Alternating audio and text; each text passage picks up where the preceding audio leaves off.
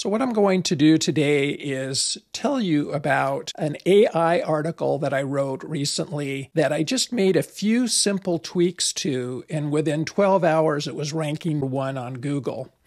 And so hopefully that's got your interest. I was pretty excited to see the results that I got from making some of these small changes to an AI written article, and I want to take you through the steps that I did to make that happen. So let's go ahead and take a look at what I did, and maybe these are some techniques that you might be able to apply to your own blog posts written with your AI tool of choice. So here's the article that I'm talking about. That's right here, Camtasia versus ScreenFlow versus Descript, my experience with these screen recorders. So what you're watching right now is a screen recording that I've done with a tool called Camtasia.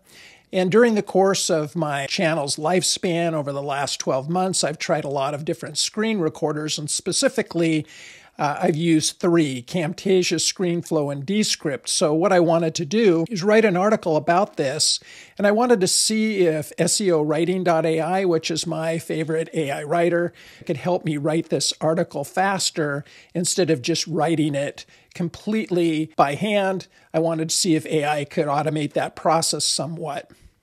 So the very first thing that you need to do is come up with a keyword. Typically, I'll go to Lowfruits, which is my keyword tool of choice. But in this case, I decided to go old school because I just wanted to see if Google Autocomplete could help me with this. X versus Y posts are pretty common. People do a lot of them. So in this case, I wanted to try this out. And so I did Camtasia versus ScreenFlow, and right away, you see this, so you know people are searching for it. I'm in an incognito browser, by the way, so we'll add that and then do this versus, and there's Descript right there.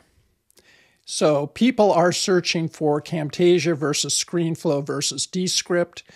And since I'm in this incognito browser, let's go ahead and show you. Here's my article. It's number one. I mean, they show videos first, right? Because it is a screen recorder. There's lots of YouTube videos about this topic. But as far as blog posts go, here I am, number one. Camtasia versus ScreenFlow versus Descript. I'm above Quora, above Reddit. G2.com is a fairly well-known website. So is SourceForge. The deal is, this is brand new. I just have this ranking here. It's number one. Now, like I've mentioned before, Google likes to do a lot of experimentation. So they liked my content and they pushed it to number one. Now, if you're watching this video 3 months from now and people aren't clicking on my link to go to my article to read that article, it will drop down in the rankings, because if users aren't engaging with this article, that sends signals to Google that I may not have hit the mark from the standpoint of search intent, and so they'll drop me lower in the rankings. But as of today, that's where I'm at, and this is an incognito browser. So let's go ahead and move on and take a look and see what did I do to make this happen. I just used Google Autocomplete to find my keyword. Then I went into SEO writing, and I did a one-click blog post. And again, my main keyword, Camtasia versus ScreenFlow versus Descript. I had an idea this would be a good keyword. And all three of these screen recorders are quite popular, so I knew people would be searching for them as well. So because I didn't want to write this completely by hand, I wanted to use SEO writing to write the article. Obviously, I'm not going to rewrite this article here, but I want to tell you one thing that I did that is different than the way that I usually use the one-click blog post tool, and I think it was pretty helpful. So you have your core settings. I set those: friendly tone of voice, first-person point of view. Now, under the SEO section, what I did, this is important. NeuronWriter is the SEO optimization tool that I use, and when I created a content query in NeuronWriter based on Camtasia versus ScreenFlow versus Descript, I went ahead and I had NeuronWriter give me a list of terms that I wanted to have in my SEOwriting.ai article. So it doesn't really matter what AI writer you use. In NeuronWriter, you would get your list of terms. If your SEO writer allows you to put in keywords, then this is where you would get them. So back to the one-click blog post, this is where I put in my NeuronWriter terms that I wanted to have in the article. So here we are in the outline editor. This is where I did something a little bit different than I normally do. Obviously, if you enable the outline editor, you have a couple different ways you can go. They have a tool in SEO writing called Magic Bag, which basically just makes the outline for you automatically. In this case, what I did is I created my own set of headings to use in the article. So when you're looking at my article here, all of these headings are ones that I put in myself. I created these headings. And I sort of used the same series of headings for ScreenFlow, features I liked, features I didn't like, example of a ScreenFlow recording, why I stopped using ScreenFlow, Descript, features I liked, features I didn't like, etc. When I went to Camtasia section, I did delve a little deeper into the Camtasia piece of the outline. But the bottom line is I created my own outline, which I typically don't do. So the reason I created my own outline and manually entered it myself is I wanted to differentiate my article from all the other articles that do comparisons of Camtasia, ScreenFlow, and Descript. I wanted my own personal outline based on my own experience and what I wanted to share with people. So this is where I get back to, it does really help to have some background and knowledge in the blog niche that you're writing about so you can do these kinds of things. But anyway, that's what I did. I created my own outline. After I did that, I just had SEO writing create the article. And then this is the article that it created here. And what I did after I got this is I copy it and then I dropped it into NeuronWriter. And I wanted to see what my initial score was. Now, my initial score in NeuronWriter was right around 62. Notice it's at a 71 right now. And the way that I was able to tweak that score is I was able to adjust my H1. I was able to adjust my title to get the score a little bit better. Then I went in and I looked at some of my various headings and made just a couple adjustments here and there and tweaked that score up to a 71. The highest of all selected competitors for this particular keyword is a 60. I'm at a 71, which I'm sure helped with my Google ranking as well. Once I had tweaked the headings, I went in and here are the key things that I did to this article that are different than I typically do. I went in and I really cut the fluff in this article. This was a fairly technical article, and what SEO writing produced was good, but it had a lot of extra information that I just didn't think I needed to have in this article because people are just trying to decide, what should I choose, Camtasia, ScreenFlow, or Descript? So what I did is I started just to trim all the fat out of the article, and that way it was just quicker and easier to scan through. So I did that first, and then after I did that, I went back up to my introduction. Now, I wrote a lot of the introduction, not all of it, but most of it, and I shortened it because I wanted people to get right to the key takeaways and jump right in and start reading.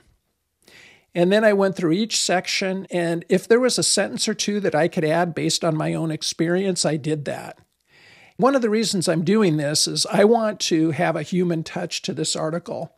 If there's a way that the Google algorithm is out checking to see what articles are mostly AI written, if Google's able to check that, which I'm sure they can, I wanted an article that had a better mix of human written content and AI written content, and I wanted it throughout the article.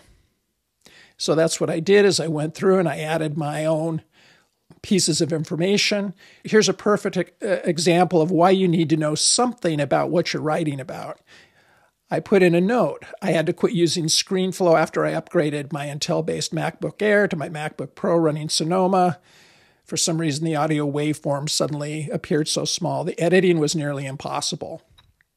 That was a piece of information that I knew was important to bring forward to people that weren't in other articles, and this wasn't going to get produced by another AI writing tool. After I went through and made some little tweaks here and there with my own writing, adding a few little stories, a few little bits of information, when I got to the conclusion, I did cut a lot of fluff out of the conclusion, and then I rewrote that conclusion. Pretty much most of it is written by myself. So that's what I did to the article. Went through, adjusted some headings, got the score up to 71, added my own human written content to tweak this so it didn't appear to be just all AI generated. Lastly, because I'm concerned about readability, I ran it through Grammarly. And once I got through running it through Grammarly, I had this 99 overall score, which was good. I just wanted it to be really easy to read. Once I got through writing the article in NeuronWriter, I copied it, I put it into Grammarly. I went through and I used all of the suggestions that Grammarly applied to the document where I could, where I thought they made sense. I ended up with this 99 overall score, which was fine. Then I pulled it over into ghost.org, which is where I write my articles. That's the platform I use for blogging. A little different than WordPress. I do have some videos on ghost.org if you want to see that, but this is what I use for blogging, and this is where I finalize the article, putting in internal links, external links, links out to some YouTube videos, etc. Now, after everything was rewritten, I pulled it over into Originality.ai. So typically, most AI writers I use, when I pull the AI written article over into Originality.ai and I do a scan, usually I get a score something like 94% AI, 6% original. Now, I added a lot of my own touches to this article, made some tweaks here and there in the introduction, the conclusion, etc. So by the time it got done scanning the article, I was at 79% AI and 21% original. I'd like to shoot for a 75-25 mix, but I got really close, so that was good enough for me. And again, I don't know if Google cares if you have an AI article that's just completely AI, as long as it's helpful to the readers. But I just feel that Google's going to start scrutinizing articles more. And so anytime you can add a human touch or flair to your AI written article, I think it's only going to help you. You know, I just base it on, here I am at number 1. Normally, when I write an article in any AI writer and I just release it with hardly any changes except going through it and cutting out anything that I think is non-factual, I rarely end up at number 1. In fact, I never have. I might jump in at number 7 or number 8.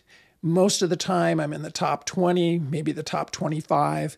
This is the first time I've ended up number 1. Like I said, I haven't tested this enough for it to be statistically significant. But am I willing to write other articles in the same format that I just shared with you? Definitely, because I think there's something here.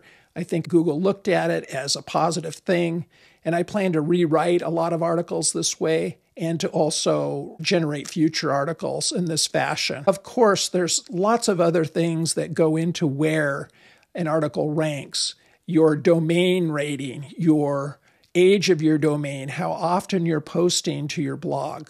There's just lots of other factors that contribute to where you end up from a ranking standpoint.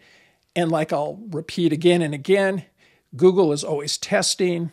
You know, they'll throw you up like they did here at number 1 for me. But then if nobody ever clicks on this and there's no user engagement, I can guarantee you it'll slowly start to drop in the rankings if people don't engage with the article. So there's a lot of things going on. You know, it's not an exact science, but it's a lot of experimentation. So in the interest of full transparency, I just want to mention all of the products, NeuronWriter, SEOWriting.ai, Low Fruits. I'm an affiliate for all those products. So if you click on a link in the description, I will get a commission. I hope you found this helpful. So until next time, take care.